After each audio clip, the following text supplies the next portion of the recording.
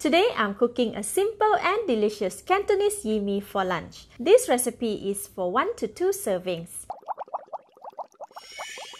The ingredients needed are 1 portion of dry yee mee, 110 grams of pork belly cut into thin slices. I am using pork belly with a bit of fat for more flavor. 50 ml of water, 1 egg, 5 pieces of medium-sized prawns, wash and clean, 400 ml of clear chicken stock or water, 80 grams of bok choy with the stem and the leaf separated, 45 grams of cut carrots, 1/4 teaspoon of salt, 1½ tablespoon of crispy fried garlic, 3 tablespoons of garlic oil, 1½ tablespoon of tapioca flour, 1 tablespoon of oyster sauce, 1 tablespoon of light soy sauce, 1/4 teaspoon of sesame oil, and 1/4 teaspoon of pepper. The full list of the ingredients are in the CMO link. Sprinkle 1/8 teaspoon of salt on the prawns.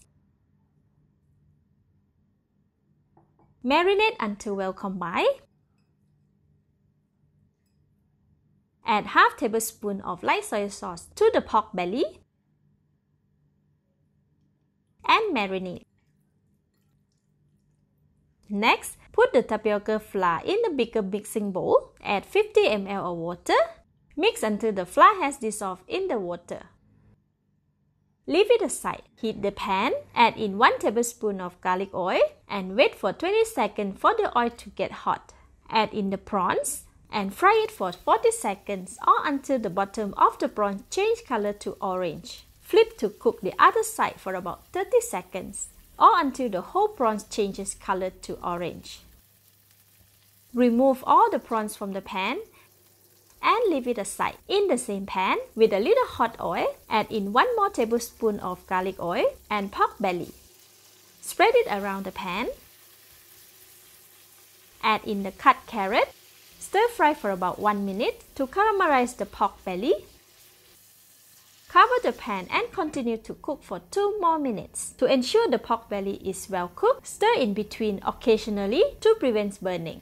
While waiting for pork belly to cook, soak the yee mee. Put yee mee in the bowl and pour hot boiling water until it is submerged. The yee mee must be submerged in the hot water. Cover and allow it to soak for 1 minute. The pork belly is now cooked and the carrots are slightly soft after 2 minutes. Add in all the chicken stock, sesame oil, ½ tablespoon of light soy sauce, pepper, oyster sauce,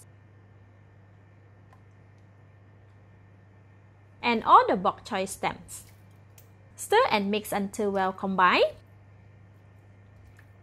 Cover the pan and cook for 8 minutes. After 1 minute, let's check on the yee mee. It is soft and perfect. Strain off the water. Toss a little to remove the excess water that is stuck on the yee mee and leave it aside. After 8 minutes, the soup is boiling vigorously, the pork belly is cooked, and the vegetables are soft. Give it a taste. Oh wow, very delicious. At this stage, more seasoning can be added as preferred. But for this, it is already delicious. Add in the bok choy leaves. Give it a stir. The bok choy leaves cook really fast and soften in the hot soup very quickly. Add tapioca flour mixture, the egg. Give it a quick stir to break the eggs and thicken the gravy. See, the gravy is now thick and looks really yummy. Switch off the heat. Now assemble the noodles. Put the yee mee on the serving plate. Garnish with crispy fried garlic.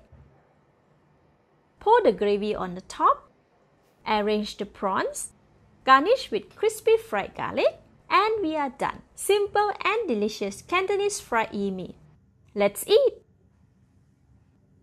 Wow, very tasty and flavorful. The yee mee is soft and well soaked with a delicious egg gravy. So good! Thank you for watching. Please like and share if you have enjoyed this video. This is Home Cooking with Somjit. Thank you and bye-bye!